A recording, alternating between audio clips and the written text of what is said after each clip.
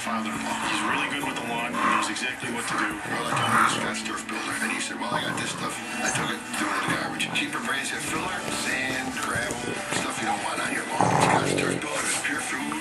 Every granule is 100% nutrition. You get what you pay for it every time. See what happens, Chris, when you listen to your father-in-law? He's getting the hang of it now. I still think I got the better one. Me? I don't care what he says. All food, no filler. That's the Scott's advantage. Do you two want to sit together? No, that's just the money I could be saving with Geico. Geico. 15 minutes could save you 15% or more on car insurance. It's the money you could be saving with Geico. You were made for each other. You like money. He likes money. Well, he is money. Geico. 15 minutes could save you 15% or more on car insurance. New York, back in Glendale. Scoring lead on Memphis. 58 seconds to play. Let's take you there. Hickenberg and Jacobs.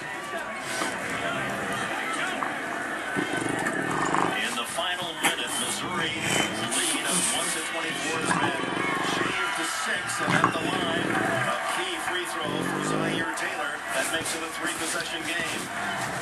Taylor seeking his 14th point of the contest. The junior played his first role in and he steps up and knocks him down. 8-point game.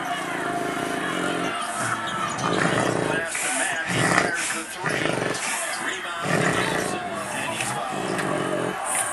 With 50.9 seconds left.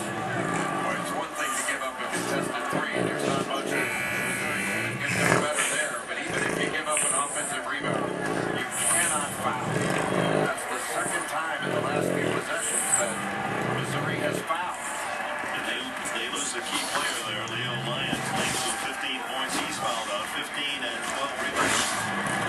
He's a good free throw shooter in Lyons, even though he's not sharp enough to finish a lot of times. But a solid performance by Leo Lyons, who's been their top scorer over the last 5 games.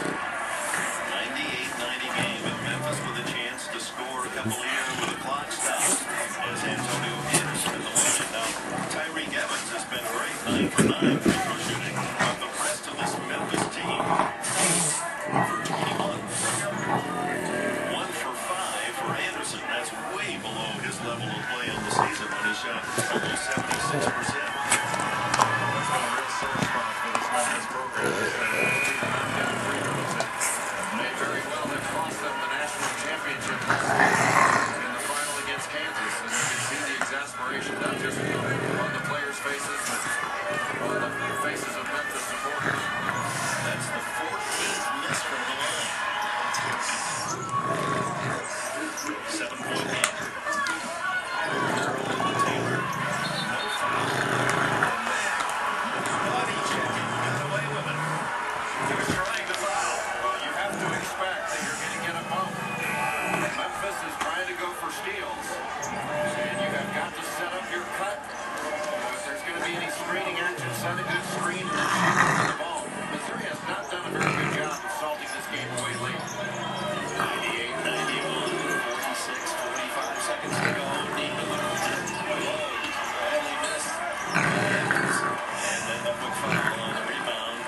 Amari Farrell of Missouri. Well, actually, that was the shot for Memphis. They've been having such good success getting the ball to the rim. If they didn't get the 2, and then give up a foul, try to get a turnover. This is a contested shot. Jim English does a nice job of using that left arm to pressure that shot without foul. And Anderson is fouled out. The third Memphis player to discipline him. He's a senior. He will be his last ever game at the line of Memphis.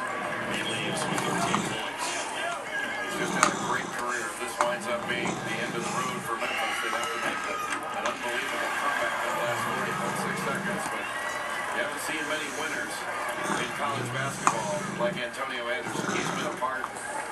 Now 4 30-plus win seasons. Remarkable.